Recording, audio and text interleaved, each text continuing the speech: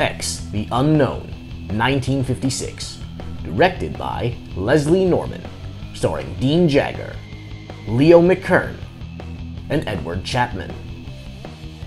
A fisher in the Scottish countryside unleashes a prehistoric blob with a ravenous appetite for radioactive materials. Can the amorphous threat be stopped, or will humanity be doomed? This film was recommended by a fan. Thanks for the suggestion. If you're a fan of 1950s sci-fi, then this film will be cinematic comfort food. Scientists, hapless military personnel, terrorized townfolk, the gang's all here.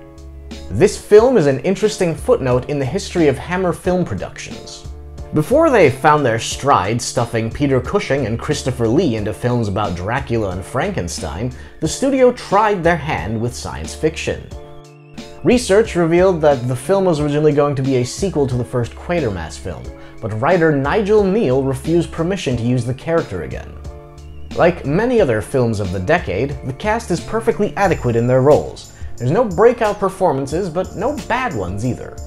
Old series Doctor Who fans will be surprised to see an extremely young Fraser Hines in this film. There's some great on-screen deaths in this film.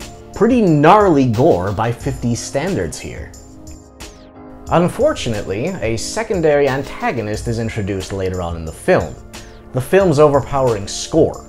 I could barely hear the scientists in many of the scenes towards the end of the film. The levels are mixed terribly for some reason. Verdict? Recommended. It might not have Steve McQueen in it, but this blob is worth gushing over. That concludes this week's review. If there's any obscure sci-fi or horror film you'd like to suggest, feel free to leave a comment below. Make sure to tune in next time for another thrilling, low-budget venture.